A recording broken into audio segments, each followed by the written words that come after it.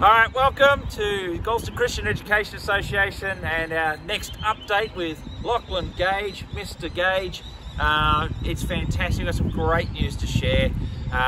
Probably on the sign behind us, you'll actually see in a minute that students are going back. So Lockie, why don't you tell us what's so exciting? We are back as of today.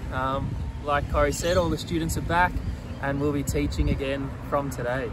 So that means SRE program is live? It is. Across all years?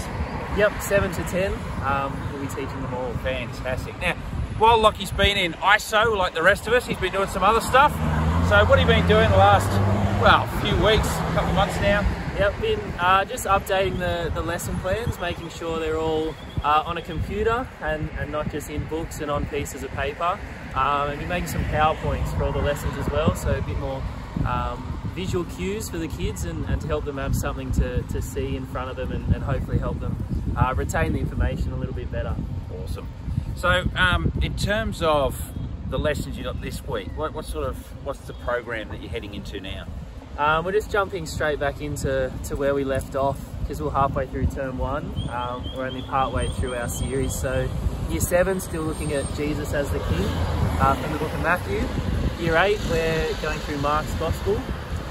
Year 9, we're partway through Ephesians. And year 10, just looking at the Christian worldview and how that impacts the kids and their lives and how they see the world. That's awesome, man. Fantastic. Well, I don't know if you've got anything else to add.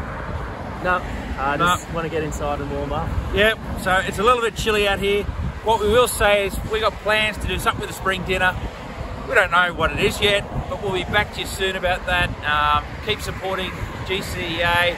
Lockie appreciates it, we appreciate it, and it's how we reach the kids in our local area. So thanks so much for all your support, both financial and in prayer. Watch this space for more coming up in the next few weeks, couple months.